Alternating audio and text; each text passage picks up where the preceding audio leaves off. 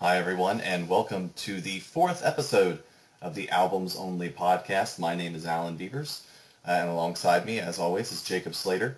And today we're going to talk about the fourth album that we've chosen to do is the Twin Peaks soundtrack. We wanted to get, in our ever-expanding quest to conquer all things and all subjects album-related, we wanted to do a soundtrack, and we wanted to do an album in particular from the 1990s as we try to spread things out fairly evenly here. And what with the revival of Twin Peaks on Showtime and everything else that's going on with Twin Peaks, how much of a cult hit it's become, and everything that goes on like that, Jacob and I thought that would be a great place to start with the fourth podcast, is with the Twin Peaks soundtrack. Is there a more iconic TV show soundtrack? Maybe, but in cult circles, I don't think so. And its sort of fever dream jazz sound is well known as sort of the sound of Twin Peaks. Jacob, what are your thoughts on Twin Peaks and the Twin Peaks soundtrack?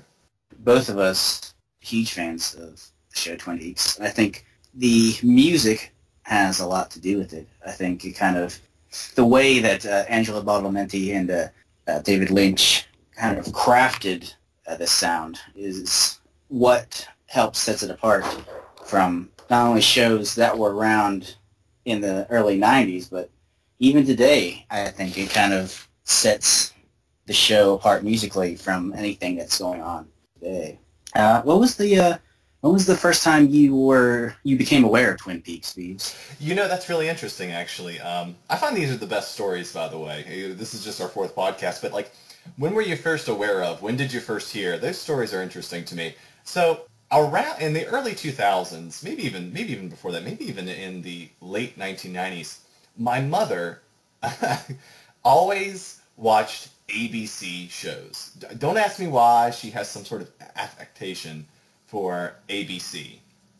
But, she loved ABC television shows. And one of the things that she always talked about when I was younger, when I was old enough to start watching television and enjoying it, alongside her, was Twin Peaks. And that she was sort of sad that I didn't get to see Twin Peaks, and said that I would have loved Twin Peaks. And that was my first memory, is my mother telling me about how much I loved it. And then as soon as I was old enough to, before Netflix existed, which there was a time, by the way, for some people out there, I bought the DVD set and loved it. I just devoured it rapaciously, and I thought it was great. It's just so atmospheric. It just takes you directly into these lives. It's so Lynchian. It's its own word now, obviously, but there's a soap opera aspect to it, but it's also so dark and twisted, and that's David Lynch, and it surely spoke to me. So how about yourself, Jacob? It was actually, and we're all tying it back around to U92. When I first joined the station, Twin Peaks was very popular. A lot of people that were in the station at the time really enjoyed it. So I kind of, I guess by social osmosis, kind of became aware of it, and eventually decided to check it out. Watched through the whole series. Can't tell you how I felt about it at the time, because how I feel about it now has become so strong. But, watched the whole series, enjoyed it, except for that season 2 cliffhanger. The good news there is you get a reprieve to that cliffhanger. 25 years later, we get a reprieve. So. That's true, and although we won't be spoiling anything for the new series, I think we're both watching it and we're both enjoying it. We don't want other people to not enjoy it. It is a show that at the time was very revolutionary. You didn't really see serialized storytelling in television. That was a new thing. Musically, it was different. In primetime television, you mean? Yeah. Yeah, and the atmosphere it gave, which David Lynch, although you could call him a surrealist filmmaker, his style is kind of, not only visually, but kind of how he kind of crafts the world, is so distinct, so different from other stuff on television. it's a murder mystery, but it's also kind of a parody of a soap opera, and then there's this supernatural, almost Lovecraftian horror going on, and like all this stuff coming together into this bizarre whole. It's fascinating to me because I think the interesting thing to me is it works on so many levels, right? It works as like a love story soap opera that any, the stereotype would be middle-aged woman would love, because it's got sort of the atmosphere and the music, and it's all very, a lot of face shots and just sort of like some of it's lovey-dovey, and that sort of works well. Then you have the surreal aspect, the shots, the sort of the cinematography. It's very light and flowy and flowery and faded out in a little bit of a sense.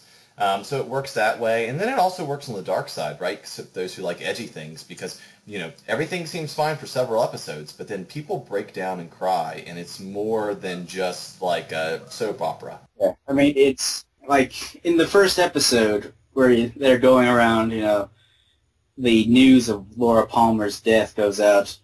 You have people breaking down and crying, and it's in some ways it's almost laughable. It's a sad scene, but it's laughable because the music is so like saccharine and like schmaltzy, and it's endearing because it's kind of it's knowing too, right? Like it knows what it's like. David Lynch knows what he's doing. He knows he's doing that. This isn't like it's a tongue-in-cheek sort of sense to it. Like it knows what it's doing. It knows. I don't want to make it sound like Twin Peaks is self-aware or anything, but I mean, they know what they're doing with the show. They know it's schmaltzy and sort of silly and corny like that. But they're doing that on purpose. I mean, yeah, that's kind of like, if you look through Lynch's filmography, I mean, Twin Peaks really kind of is a great example of what Lynch likes to do as a filmmaker, which is to kind of contrast society's surface with kind of the underneath, the subtext, if you will. And I think Blue Velvet would be probably the closest example of a film that kind of parallels Twin Peaks, at least the first two seasons. The new season reminds me more of, there's some scenes that remind me of Mulholland Drive. There's some other scenes that are really just far out there. So it's great, though, that the series knows this, and it's evolved between season 2 and season 3. I mean, 25 years will do that to you, but it's just interesting that it's moved on like that. Honestly, I don't know what I would have expected before Twin Peaks Season 3 came out. I kind of assumed that, we couldn't get what was now. Because there's like it's practically a lifetime between when, Twin Peaks was on television and when it's on television now. I mean, we used to have soap operas on TV back in the day.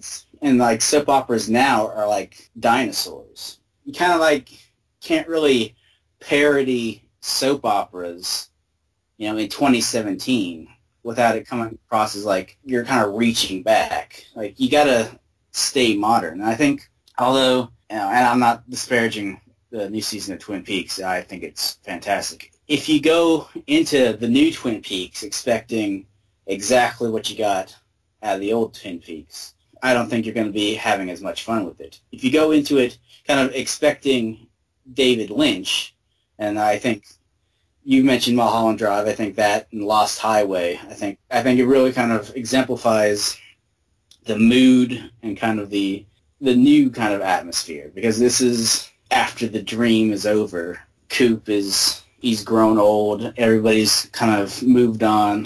There's not really that Twin Peaks anymore. So now we're in a new stage of our lives in that sense. What will be really interesting, I mean, obviously, this part might not hold up well in months or years to come, but what will be really interesting, too, is if there's a green light to do even a fourth season. Because if the third season is largely, and this shouldn't be a spoiler alert because the president of Showtime has said this, if the third season is primarily Dale Cooper getting back to Twin Peaks, it begs the question, how much would you love to see a fourth season after that? And, Showtime has reported that the subscription to Showtime is the most ever over a weekend period when Twin Peaks debuted. And it seems to be getting good ratings. People are talking about it. It's good water cooler buzz. So I'm hoping that this isn't the end. It might be, and if it is, that's fine. But it's enjoyable to have Twin Peaks back and to have a show that's really avant-garde sort of in the spotlight. I mean, even for a show, even for like a paid subscription service show like Showtime, HBO, Stars, those sort of things, even for that, this is pretty avant-garde to do. Yeah. I've heard before that David Lynch has decided he's done with filmmaking. But at the same time, I also know that it's been said that had he not been pressed, Twin Peaks would have never revealed who killed Laura Palmer. And it just would have kind of gone on and on. So I think the nature of Twin Peaks and like what David Lynch wants out of Twin Peaks might lend itself better to continuing on the story, go deeper and deeper. But I think, I feel like this season is going to be kind of one of those seasons where there's enough mystery that you could go on, but I think it's going to kind of wrap things up in a lot of ways. So fans don't feel like they missed out. Yeah, no, I hope you're right. And there's a small part of me that hopes you're wrong, just so I can see a little more. One of the interesting side notes here is Twin Peaks. In Twin Peaks: Fire Walk with Me, the movie that was made alongside with Twin Peaks, if it didn't actually work out as a TV show, the movie that was made with it, which is another interesting story you could talk about. And there's an official Twin Peaks: Fire Walk with Me album as well. It's just recently re-released in all of its glory. It's beautiful, by the way, if you get a chance to look at it.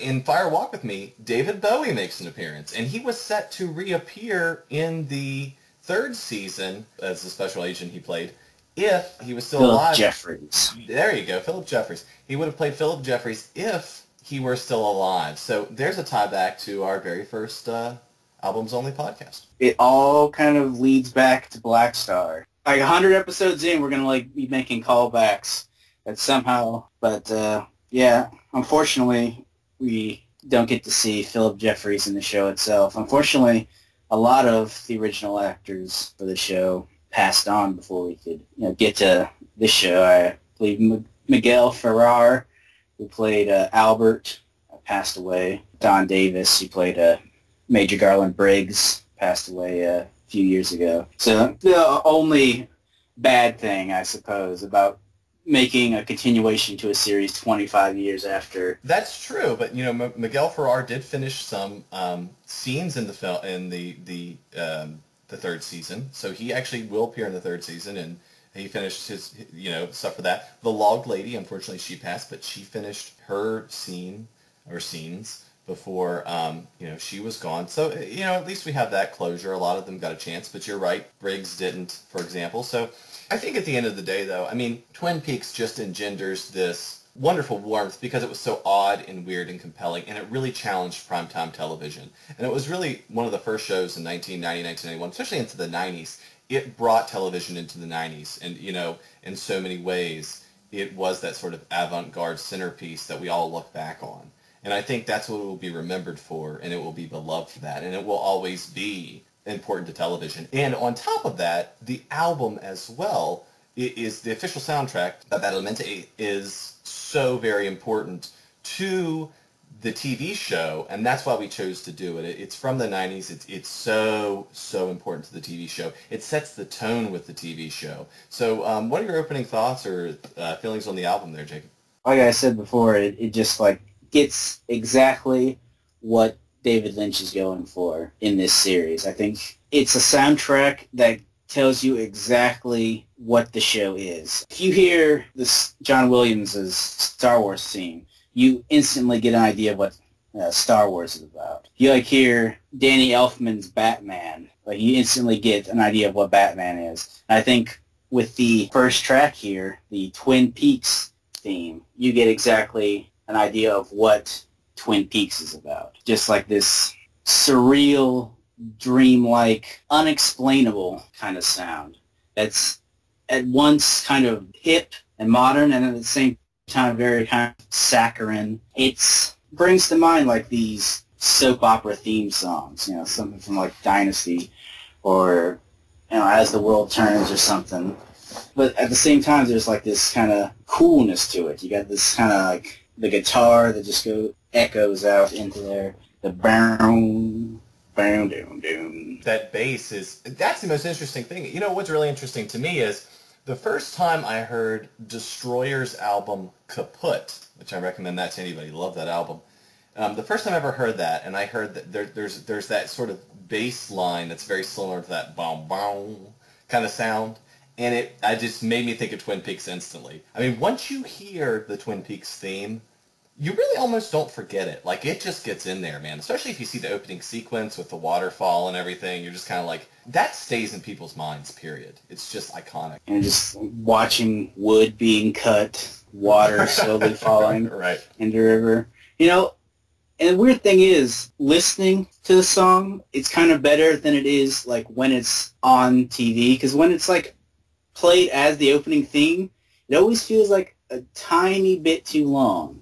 Oh, really? Okay. Yeah, like you're kind of like, you expect it to end, but then it's like, no, wait, we're going to like, it's a bit annoying, but I kind of like it in the sense that you're just forced to sit through this kind of slow song. Well, that's a great point because, and this is even more true in season 3, but even for television, I mean, this was the 90s, so there's a bit of a different standard, but the scenes are slow. They're slow developing, especially in season 3. They take their time. They breathe. And I think there's something to be said for David Lynch and the theme song and the opening for getting you in the mood of sort of like, especially for me, I'm sort of, you know, I'm vibrating way up top. Like, I'm pretty naturally have a lot of energy, trying to get things done, blah, blah, blah. But this sort of sets the tone lower, right? It's sort of like, we're going to sit back and we're going to relax and you're going to watch timber be soft. Slowly being eased into the right. town of Twin Peaks. I think so, yeah. I mean, it's very interesting. It's, like I said, it kind of like is very much of David Lynch's philosophy for filmmaking in that it is a very kind of sweet, saccharine song for a show about a murder for the entire first season.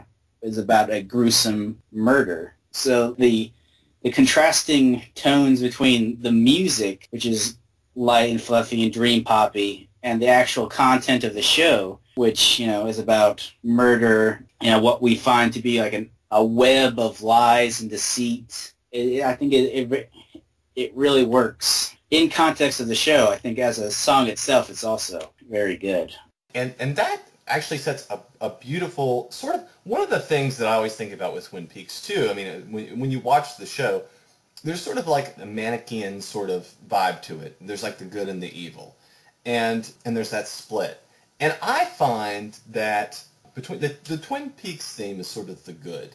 When you hear that theme, it's usually good. There's usually, even if it's the variation, like, and I'm sure we'll get to it, but even if it's the love theme from Twin Peaks, even if it's that or it's the theme, it's the main theme itself, it's always sort of in love scenes and sort of in positive scenes.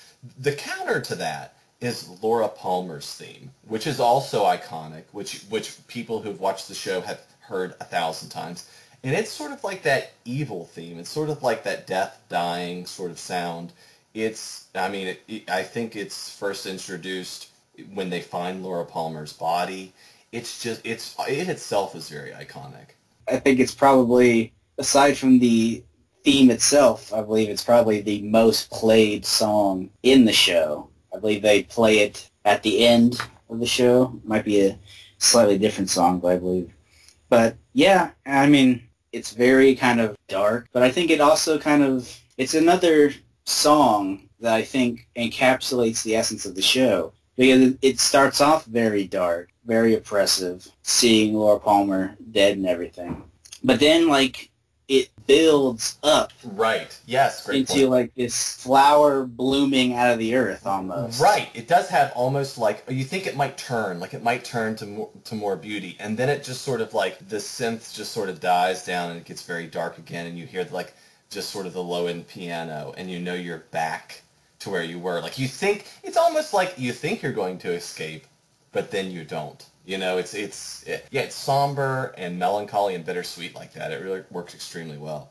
It is a song that, as I said with Twin Peaks, it is a song that kind of tells you a lot about Laura Palmer's character, because kind of the life of Laura Palmer, as you see in the show, is kind of shrouded by this horrible stuff that happens to her, not only being murdered, obviously, but the lead up to her murder, kind of the stuff you find out about what happens to her. And yet, still, there's this bit of beauty, goodness, and light that is able to peek through. Much like Laura Palmer herself, who's trapped in this darkness, and you still have this light that manages to shine through.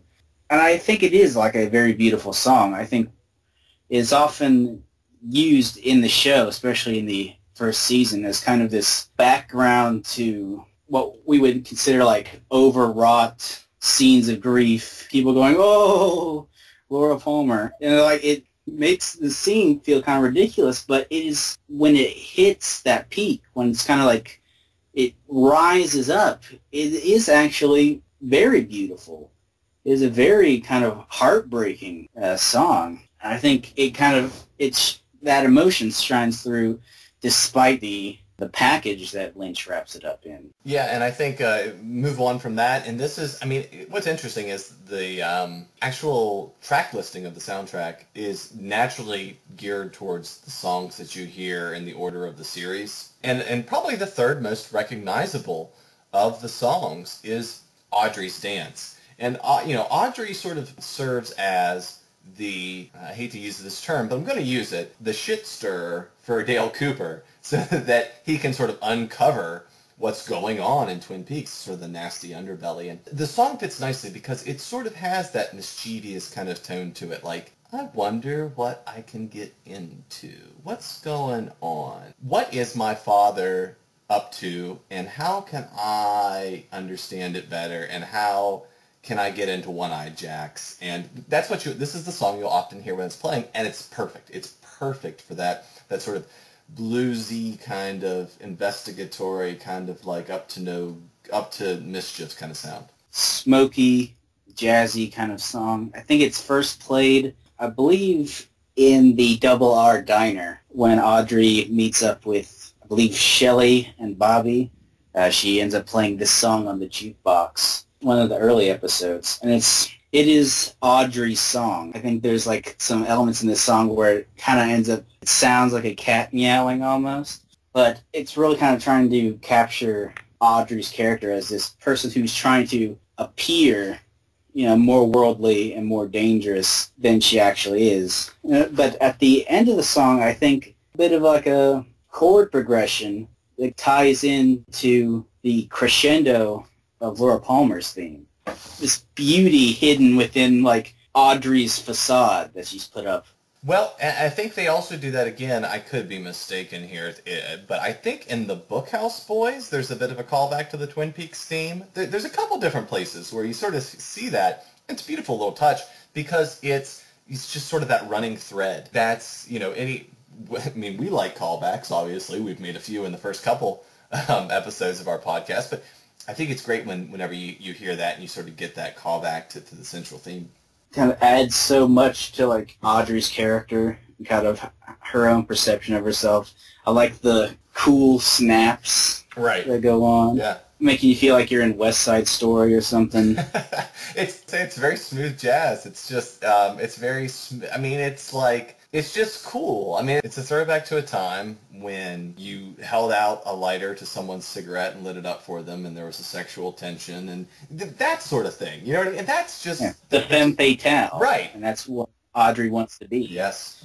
So let's go ahead and let's move on to The Nightingale, which. And I have to preface this, I love Julie Cruz. She sings this song, and she has an album that was released actually in 1989 called Falling Into the Night. And the Falling Into the Night also appears on the show. I think the whole song, too. Like, I think it's one of the rare instances, imagine in early 90s television, where someone performs a whole 4 or 5 minute song in an episode of a show. I mean, that in itself probably almost never happened at the time. I don't know the history of that, but almost probably never happened. And Julie Cruz is basically, performing this as Dale Cooper enters into a nightclub. And the album, though, 1989's Falling Into the Night, is gorgeous. I mean, it's basically a lot of the same themes and tones from Twin Peaks are there. It's amazing, and I encourage you to seek it out It's really great. There's 3 tracks represented here that are also on Falling Into the Night.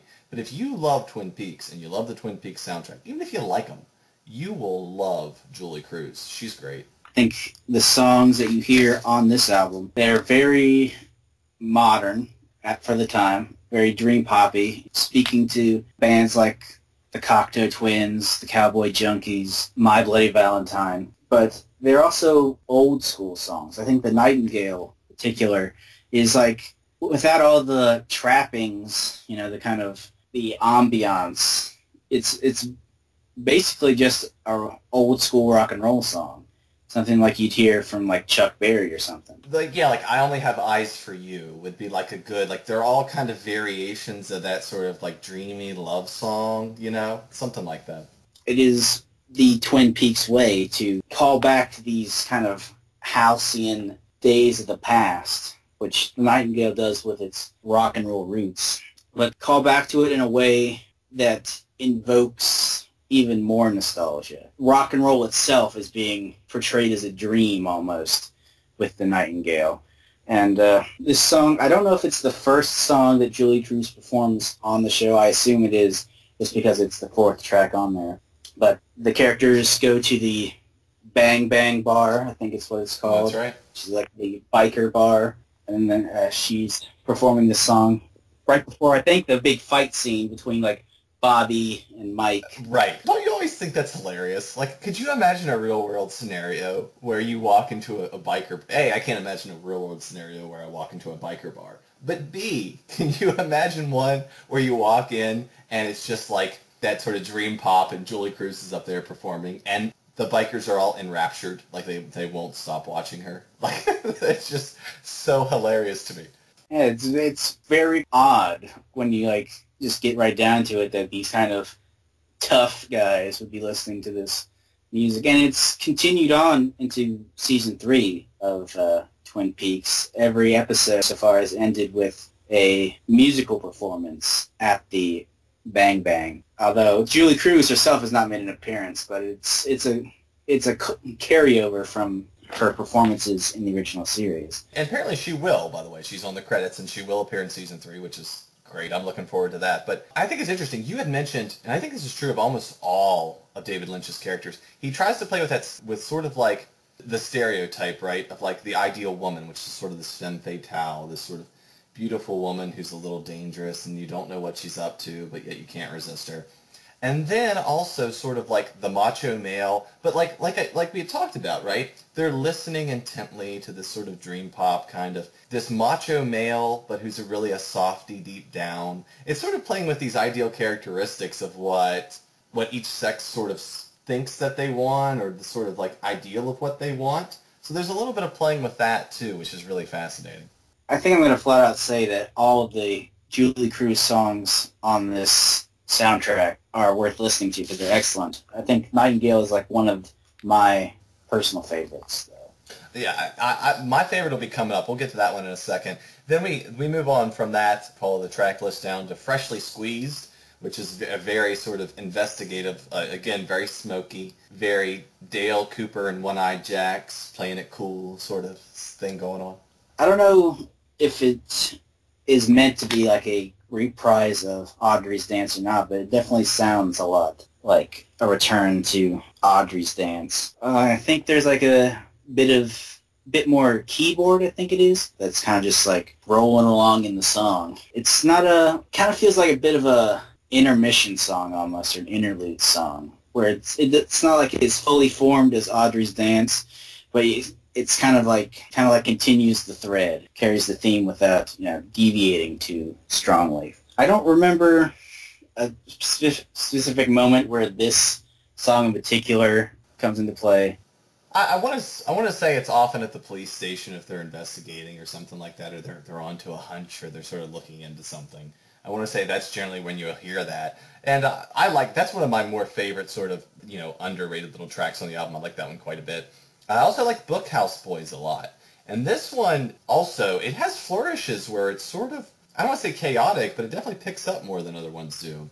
In the context of the show, the Bookhouse Boys are a kind of secret organization that's been set up to kind of investigate the mysterious goings-on in the woods. Sheriff Truman, Big Ed Hurley, former member Hank Jennings was part of that group, and Dale eventually joins that group as well. And yet it's a different kind of song in comparison to the other songs on the album so far. I would say, yeah, it is kind of very chaotic before fading into, I think, maybe a bit of Freshly Squeezed, maybe a bit of Laura Palmer's theme. It's also one of those songs that I don't really recall a specific moment where the song comes in. I think it's one of those kind of good intermission songs, interlude songs, where it kind of still captures the feel of the show without having to directly reference a moment in the show. Well, and then after that, we get into Julie Cruz again, Into the Night, and this is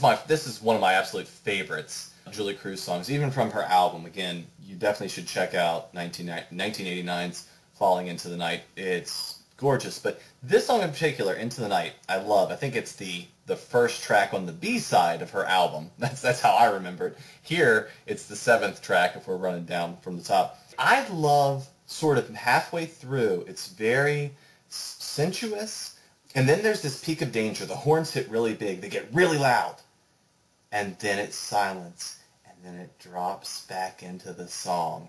And that is gorgeous. I mean, it's perfect. There are certain moments in songs that you remember, and that one, it just makes your spine tingle. I have it down in my notes is that it's almost like a James Bond theme. It is. She would be perfect for a James Bond theme. It's gorgeous. You're absolutely right. Great thought. A James Bond movie directed by David Lynch. Oh boy, so, that would be interesting. I don't even know how that would work, but I would definitely watch that film. I feel like there'd be very little action, but I would be enthralled the whole time.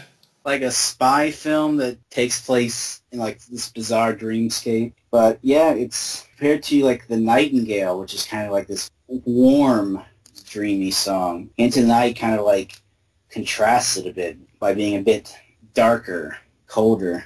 I think there's some cello in there as well. Yeah, no, it is. It's a great point. Like I said, it's sensuous and dark and sort of scary. You're having fun, but you're doing it in a way that if you get caught, there are consequences. And then there's that big scare in the middle, that sort of the horns jump, and you don't see it coming. Especially if you listen to her. If you're listening to her album and you hear that, there's nothing else like that really before it. It's all very dream pop, and you don't get that scare.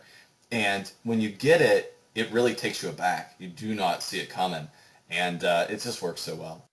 Well, that leads us on to Nightlife in Twin Peaks. I have to tell you, if I had to pick one song that's probably the most forgettable, it's probably this. Unfortunately, it works just fine. It's sort of...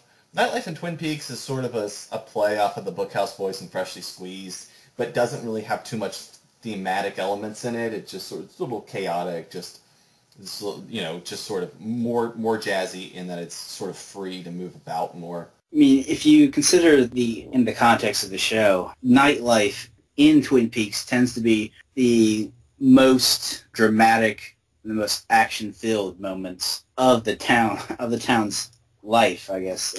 Laura Palmer is murdered during the night. I think a lot of the big reveals, goings-on during the show, this chaos that's kind of bubbling under the surface of Twin Peaks.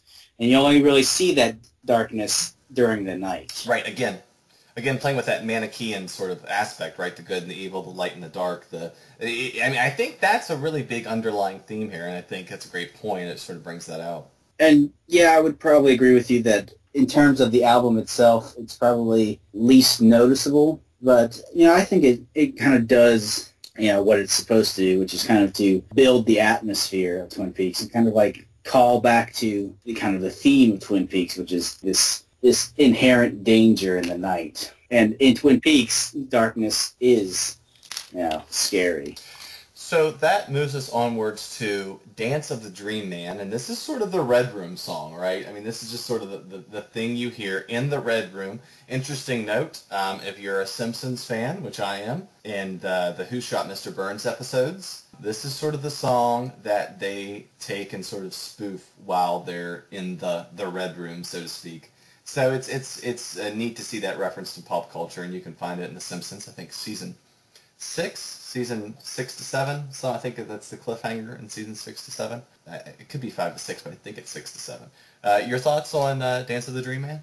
And when we talk about the Dream Man, we're referring to the character who first appears to Cooper in what is called the Red Room, which in the mythology of the show, I believe is supposed to represent kind of a waiting room or a purgatory between the two kind of major supernatural influences on the world, the White Lodge and the Black Lodge, which, if you watch the show, you'll find out a bit more about the Black Lodge around season 2, I'd say. It is definitely when Cooper first meets the Dream Man that, I don't know about you, but I think that's like the moment where you know this is not your average show. Right.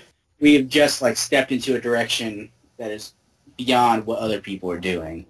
No, I agree, and I love the backmasking.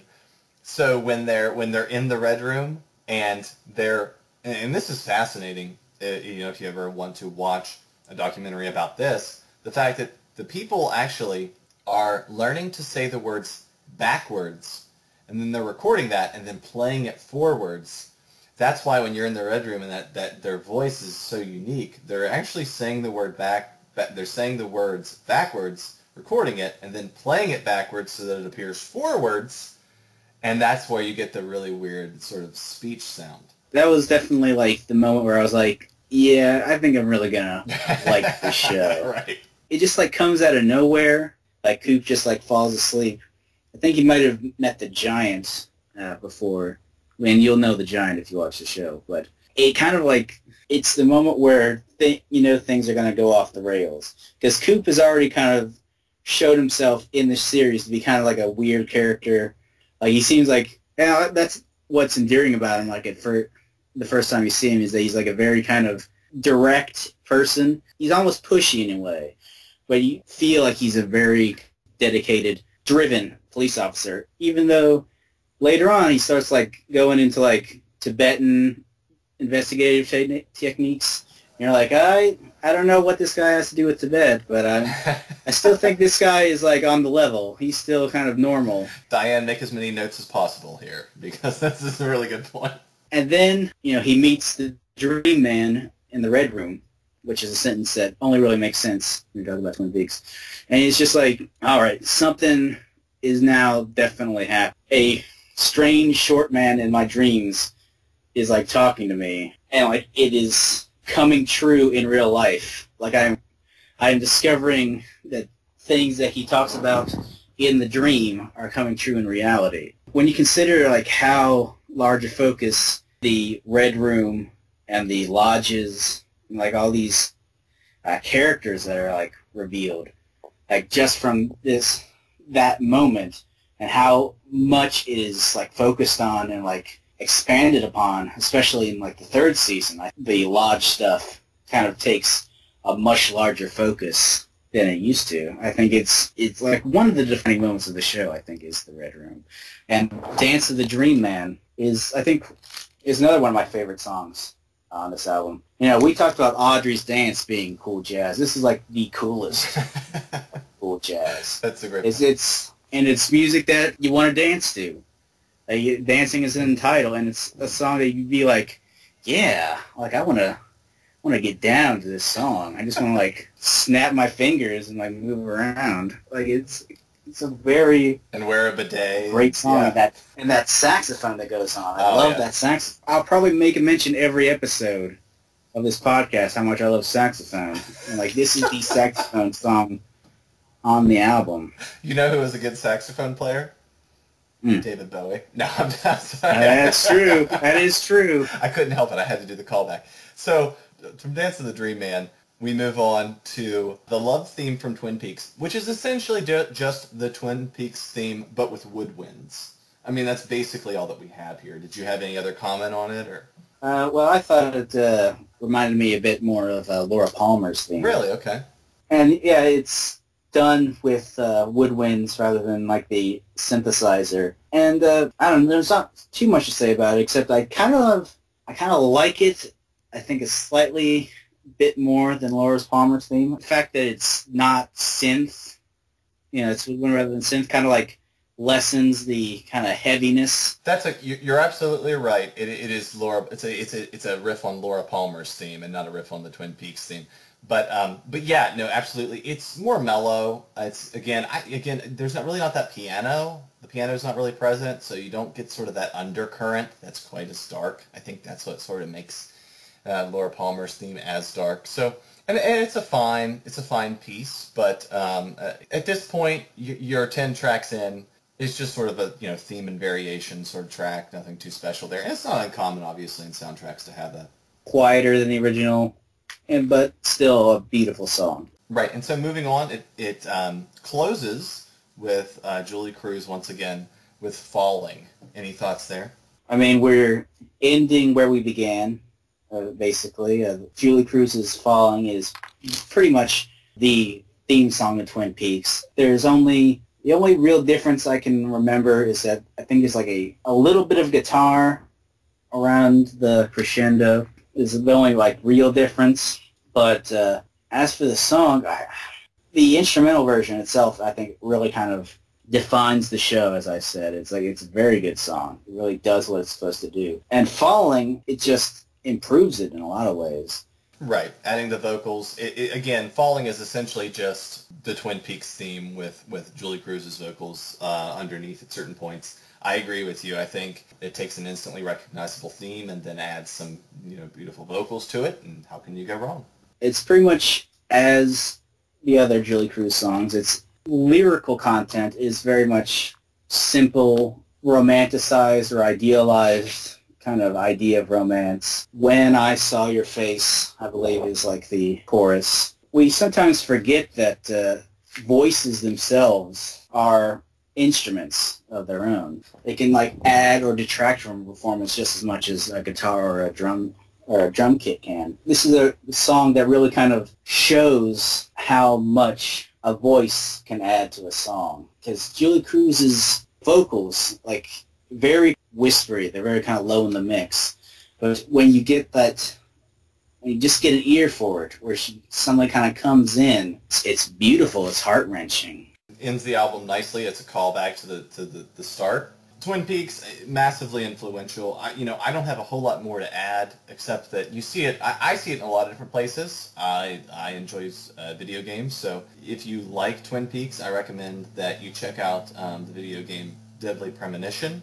It's extremely interesting. It's not great in terms of controls, but it is such a unique story and so much fun, and it's so obviously directly inspired by Twin Peaks. I think a lot of people, if you like video games and you like Twin Peaks, maybe if you love both, for some, you'd have to love both. But if you did, you'd love Deadly Premonition. It's very unique and fun, and it forces you to take things slow, much like Twin Peaks does. I've watched the original show, I think, at least twice completely. I've seen the movie. I own Deadly Premonition. I've read the book that they put out, The Secret History of Twin Peaks, and I'm watching, which is a pretty good supplementary material. If you haven't checked it out, I believe it's written by Mark Frost, who was the co-creator of the show. And I'm currently watching Season 3, and I'm as happy watching it now, I think, as I was watching it then. I love seeing the world kind of come together. I love seeing all the different characters and their weird idiosyncrasies latch up together. I love the kind of surrealist tone, the Lovecraftian almost tone of the show. It is still one of the more unique shows on television. I think it's one of my favorite shows of all time. That is going to do it for the episode 4 of the Albums Only podcast. We're going to be back next time. We're going to talk about Leonard Cohen, the songs of Leonard Cohen. We're really looking forward to that. And thank you so much for listening. You can catch us on Twitter at Albums Only. You can also email us at albumsonlypodcast@gmail.com. We look forward to your comments. Jacob, as always, thank you for joining me, and we'll see you guys next time.